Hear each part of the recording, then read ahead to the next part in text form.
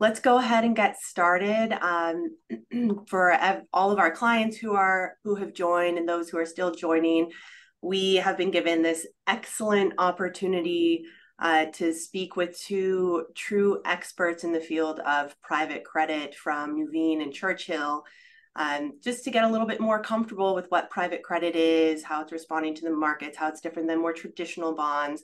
We'll try to keep it pretty brief, cap it at 30 minutes. Max hard stop. But if anyone has any questions that arise as Ken and Kelly are talking, put them into the questions box, and we have people monitoring, and we'll try to be able to answer those towards the end. For those who don't know me, I'm Natalie Colley. I'm a senior lead advisor here at Francis Financial, and I'm joined today by my colleague and fellow lead advisor, Shweta Lawande. And we, of course, have our experts, Ken Kencel and Kelly Marti. Ken is president and CEO of Churchill Asset Management. He was one of the original founders of Churchill Financial Group. And in addition to serving as president and CEO of Churchill Asset Management, he regularly appears as an expert in private credit markets on Bloomberg, CNBC, Wall Street Journal, and the Financial Times. So definitely an expert in the industry. And Kelly Marti, also an expert senior managing director and portfolio investment strategy. And she serves as head of PCAP's portfolio management, overseeing day-to-day investment activity and helping to make ongoing regular investment decisions for the funds. Thank you both so much for joining us today and for your time. Our pleasure.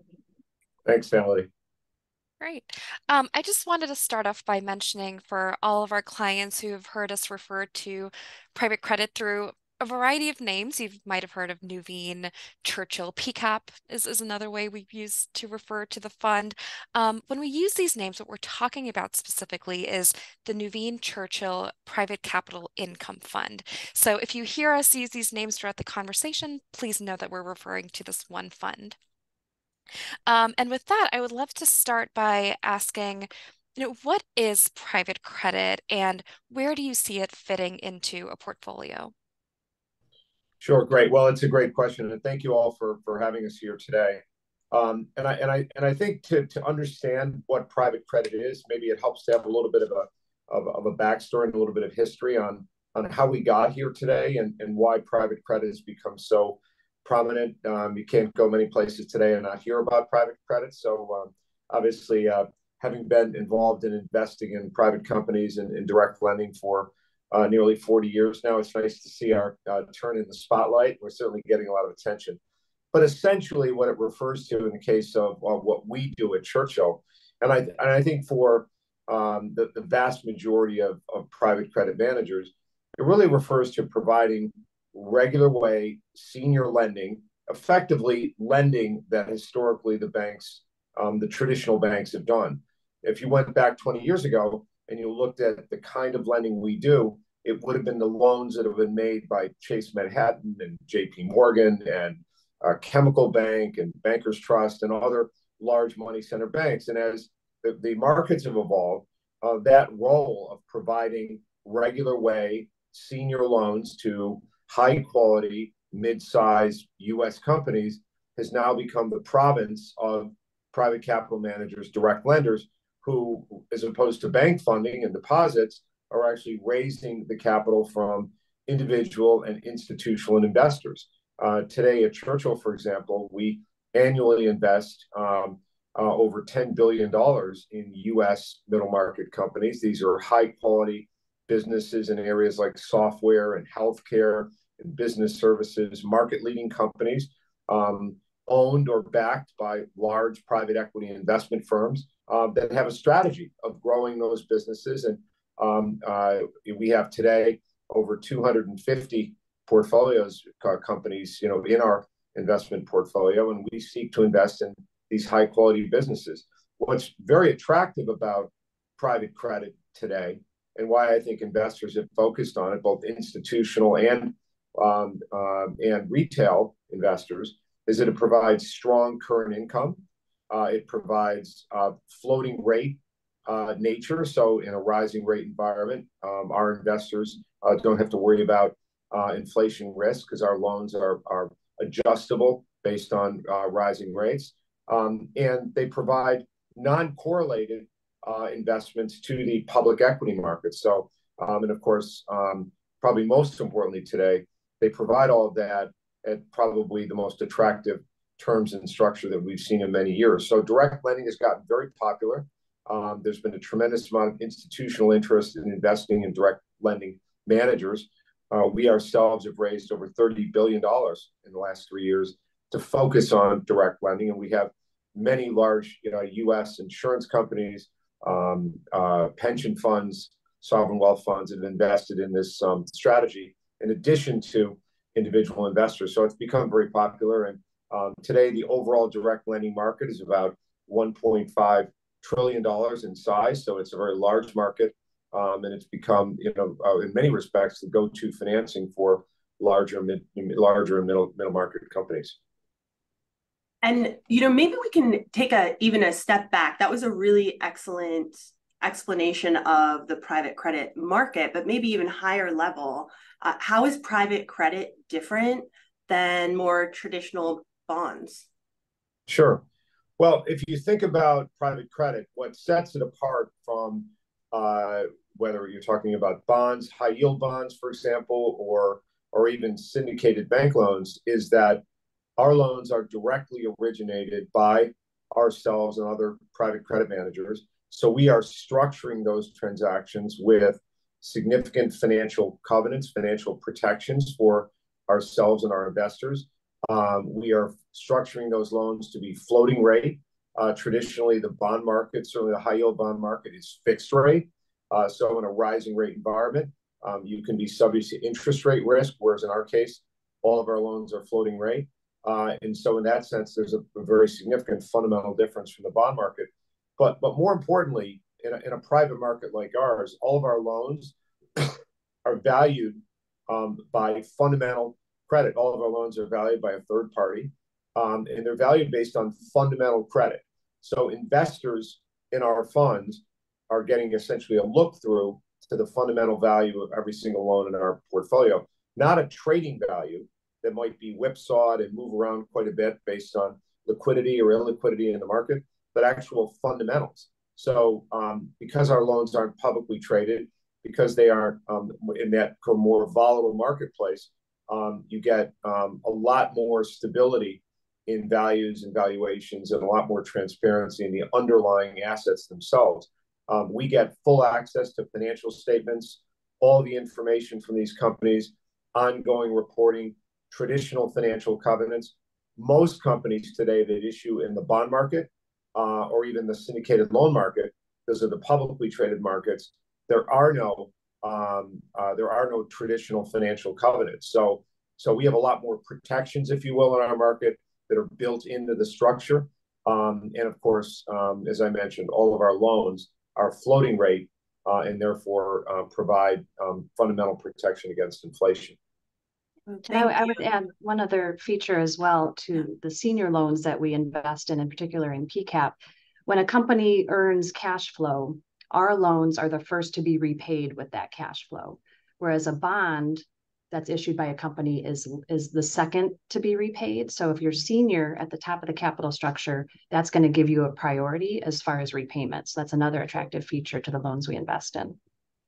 So that's what Ken was referring to when he was talking about there being more protections for private loans than, say, more traditional bond funds. Absolutely. And Kelly, can you maybe provide us a couple examples of some of the companies that the Nuveen Churchill private credit fund loans to? Yeah, absolutely. Yeah, so as Ken mentioned, we're focused on what we define as the traditional middle market. And we include companies generating cash flows between 10 and 100 million per year when we're defining our market. So it's a very broad market. To be more specific, there's about 200,000 businesses in the United States that fit those characteristics. So there's a lot of white space in the market, and we're seeing these businesses and these transaction opportunities directly from our private equity sponsor partners. So a lot of white space to be taken advantage of in the market, which is a good thing for the growth of Churchill and particularly for PCAP. But to give a couple of examples of businesses that we've financed recently, there's one that comes to mind that's interesting because it's based in New York. This company was established in 1999, so it's been in business a little over 24 years.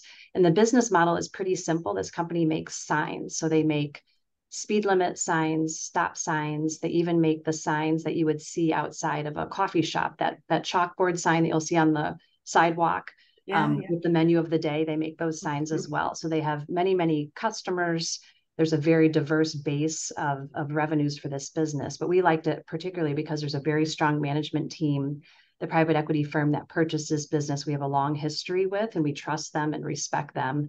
And this company has a very outstanding financial performance. So that's one example of a business that really fits all of the Churchill credit boxes, things that we like to see: established track record, trusted management team, relationship with the private equity sponsor, strong historical performance, and a very valid reason to exist. I mean, those stop signs and speed limit signs are being replaced regularly. So this company has a recurring revenue that we like to see. So that's a good example of a company that we've financed recently.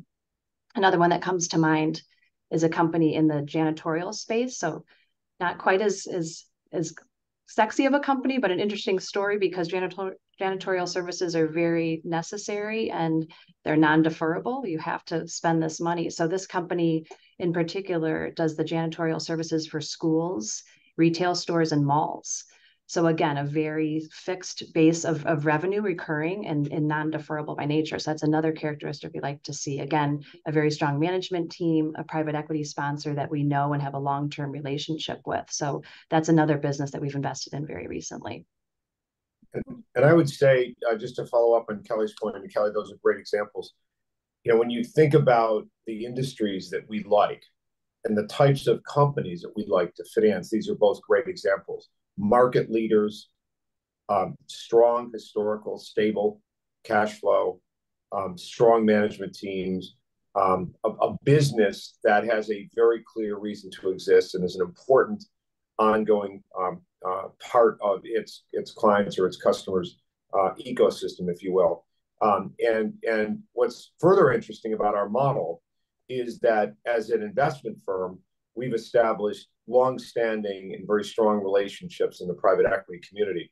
So we historically have only dealt with companies that are owned or controlled by private investment firms that we know, that we've done significant business with, that have a very strong historical track record of generating solid returns to their investors, many of whom have never in their history had a loss or a default in their portfolios. So we know they work very well with their lenders.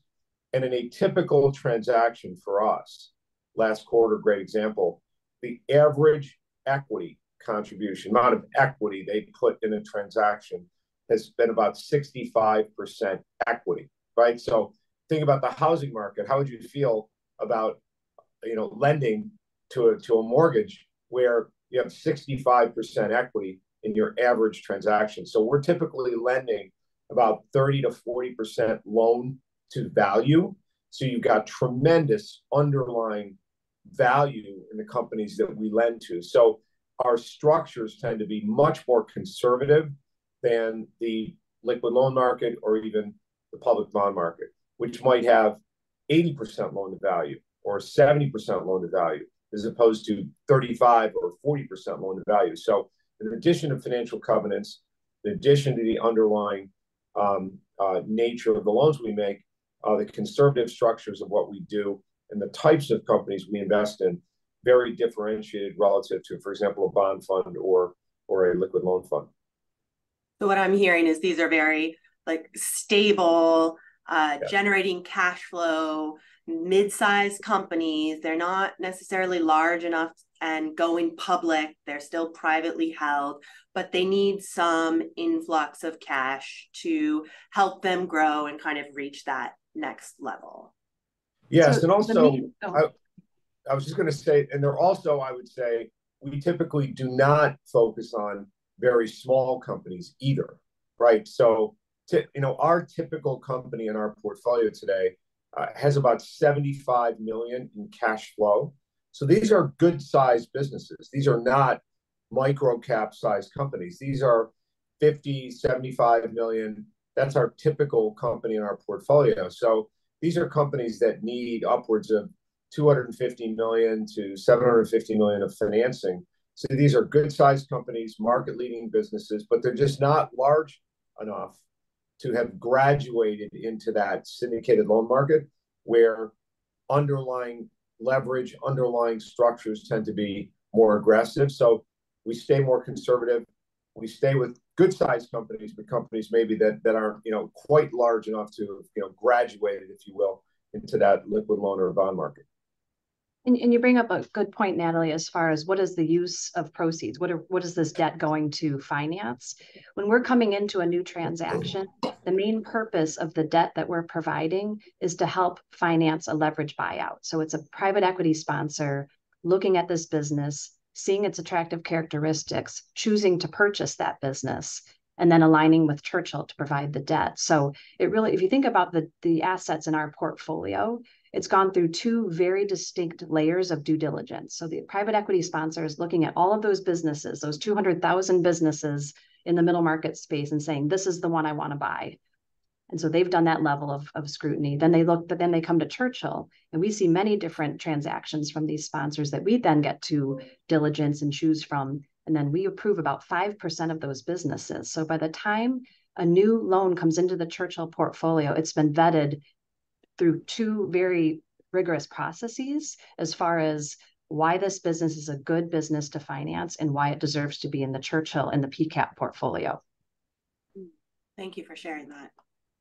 And I'm wondering, Kelly, as more companies seem to be staying private for longer, particularly with today's IPO market, how is that impacting the opportunity set amongst these companies that you guys are doing diligence for? Yeah.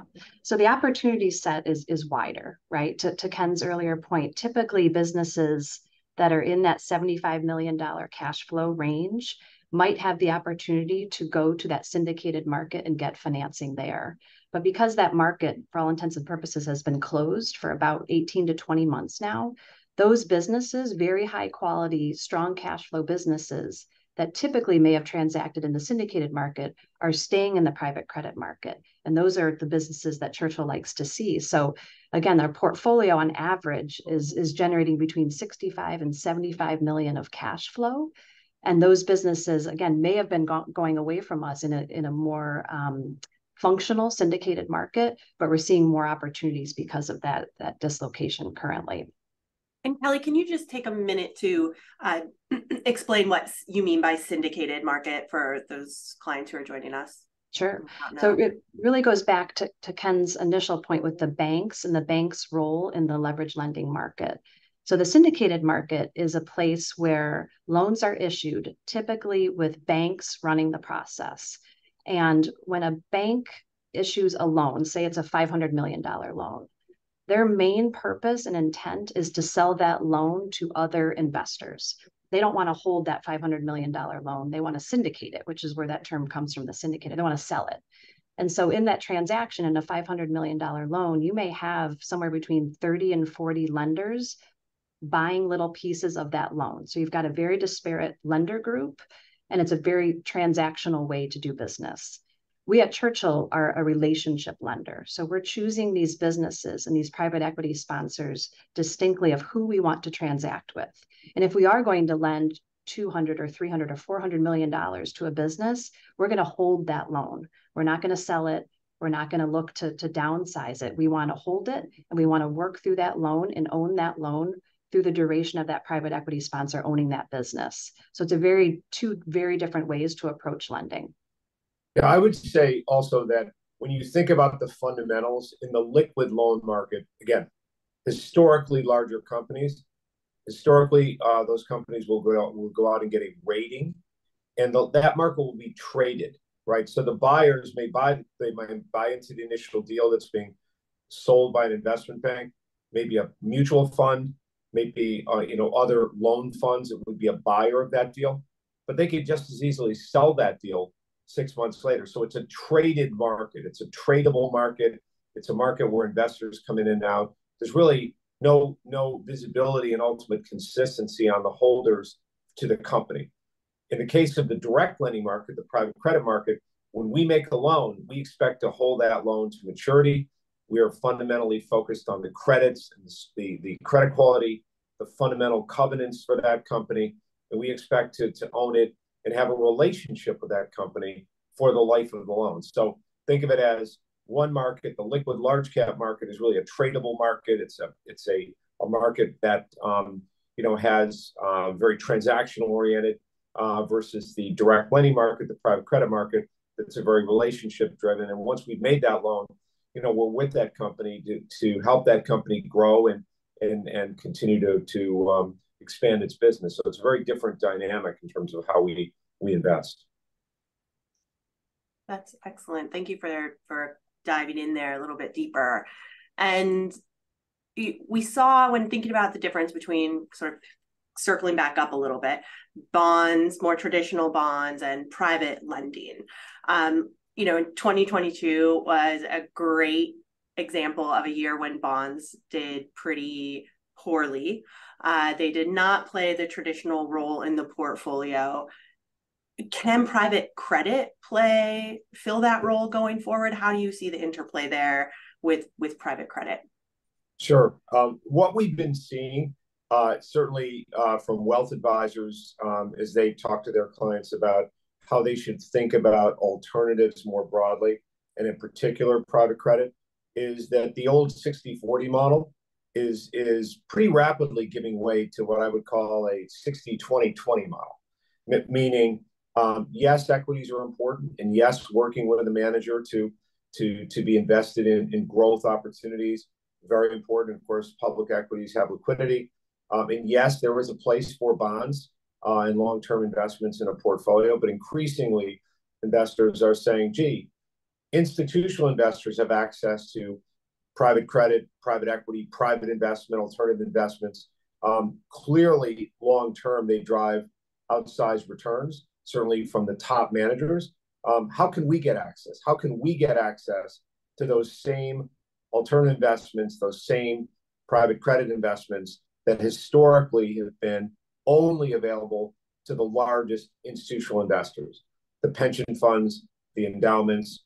For example, we at Churchill have 1,700 investors globally, and across our platform have over 300 institutional investors that invest in our funds. So, individual investors now are saying, well, gee, how do we get access to these high quality, directly originated alternative investments? And increasingly, wealth advisors are working with managers like ourselves to create investment structures, investment vehicles that provide that access. And that's exactly what PCAP is. So I would say today, more than ever, we're seeing individual investors look to have some diversification in their portfolio by adding private credit to their investment mix. And not at all atypical to see anywhere from 10 to 20% of a portfolio be invested in alternatives.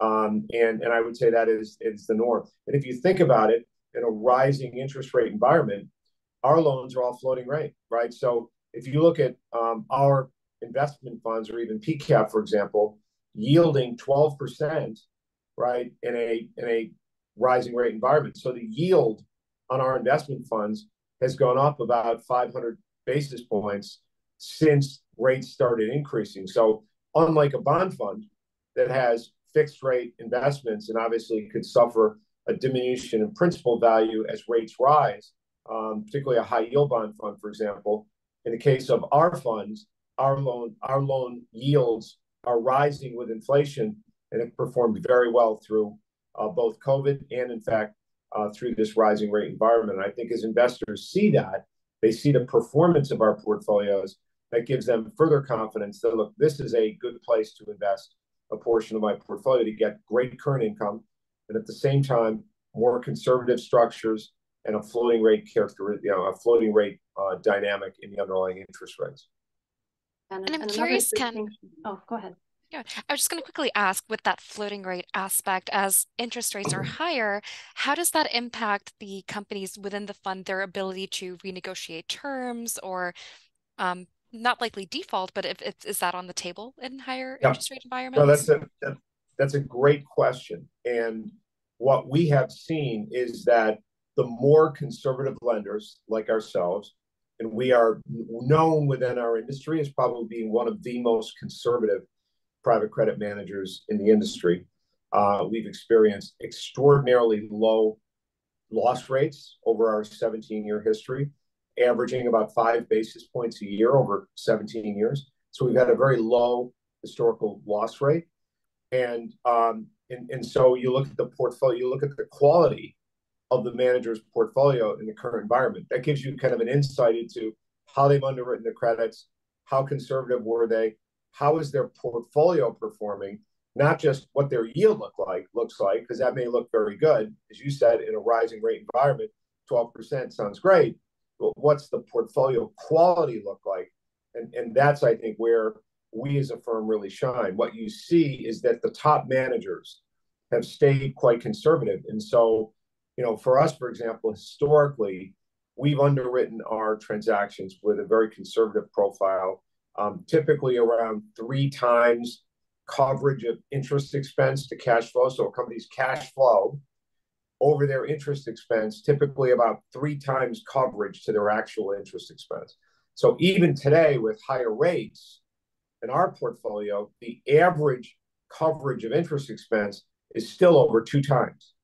So, looking at the portfolio gives you a very good indicator of what the underlying approaches of the manager that you may be talking to. And in our case, one of the things that's happened is that we've been very successful in raising capital over the last several years because our investors have seen how our portfolio has performed.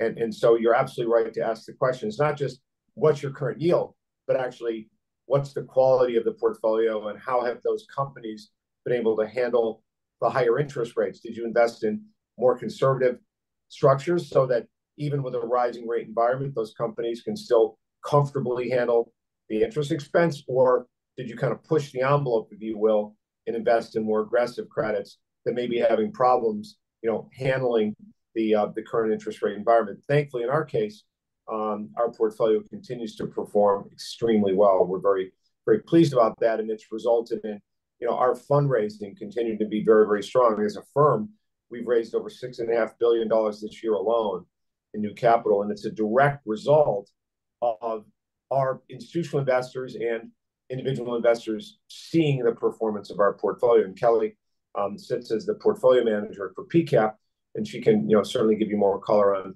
PCAP's portfolio. But I think in general, as a firm, we've really benefited from that dynamic.